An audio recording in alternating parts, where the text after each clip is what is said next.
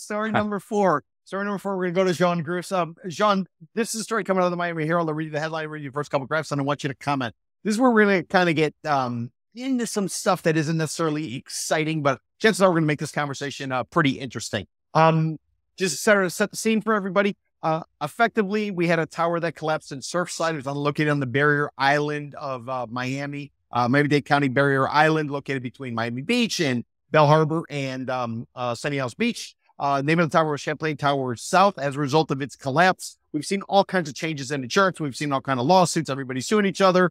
Some of these condominium associations, the older ones, they're being forced to effectively search for new insurance. Individual unit owners have seen their prices spike. So we got a lot of stuff going on with insurance. Some would call it an emergency or possibly even a disaster right now. But that being said, Jean Gruss, let me read you the headline, first couple graphs, and I want you to comment. Headline, coming out of the Miami Herald. Did lawsuits drive Florida's insurance crisis? The evidence remains thin. First couple graphs. Barbara Glover nearly missed being crushed by an oak tree that fell through her roof during Hurricane Ian last year. As she fled her Tampa home of 35 years, clutching nothing but a duffel bag of clothes, she knew what to do next. She called her insurance company, Universal Property and Casualty, and she waited for them to make her whole. After months of feeling jerked around by the company and seeing her home condemned by the city, she took her case to court in February. Glover became one of 4,571 people, about 15 per day, to sue Universal this year. The property insurance premiums rose to become a full-blown crisis for Floridians in recent years. Primary response by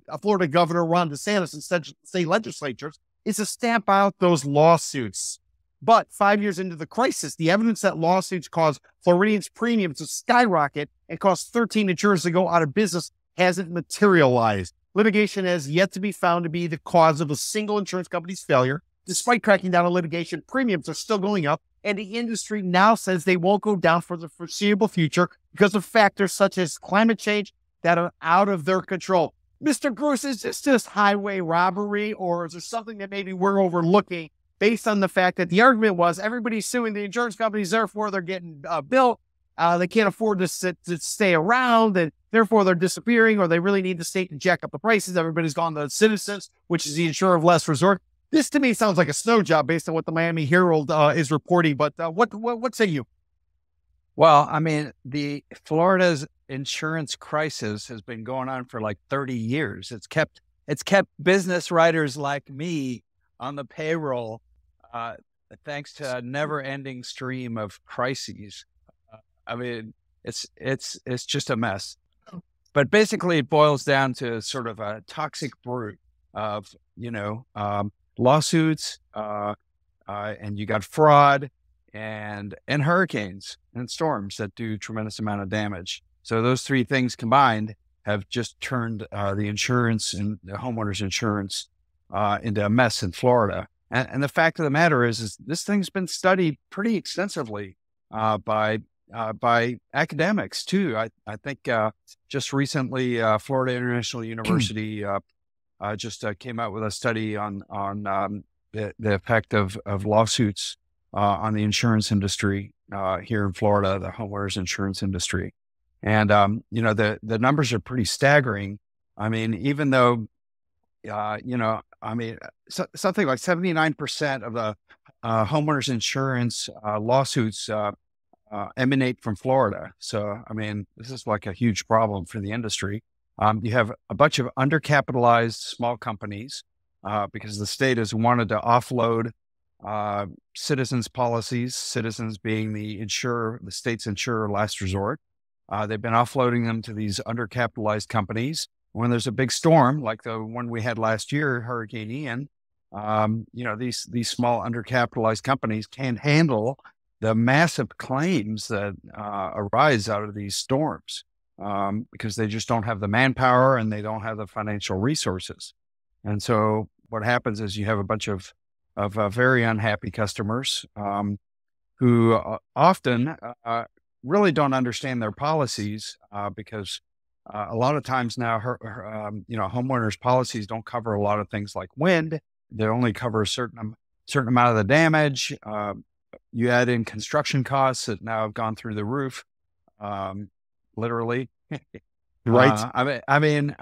There's no way that if you bought homeowners insurance, 5 years ago and kept the same replacement costs, there's no way that you'd be able to build a new house today because it costs so much more to build. So I mean, you got all these problems, and it's just no easy solution. And it's easy for it to become a political hot potato too. Clearly the Republican dominated state legislature has it out for the trial bar, the lawyers, and they've turned it into a political mission to basically shut that business down. And I'm not sure that that's going to solve the problem, but it's certainly a never-ending crisis. We go from year to year, and it never ends. And so, anyway, we'll be writing about it and talking about it forever. It's Mr. Gruss, and the rest of the roundtable. We don't have state income tax in Florida. And as a result of that, a lot of the money that goes into the coffers to run governments, to run the schools, to run the cities. So both on a county, on a school level, and on a city level, and even the state, a lot of it comes from real estate transactions, real estate valuations.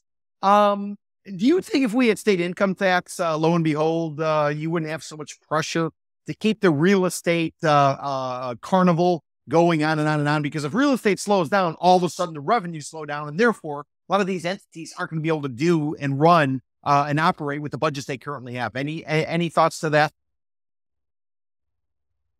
The business of Florida is real estate. So yeah, clearly, that's why we have tourism, is to bring people here to buy real estate.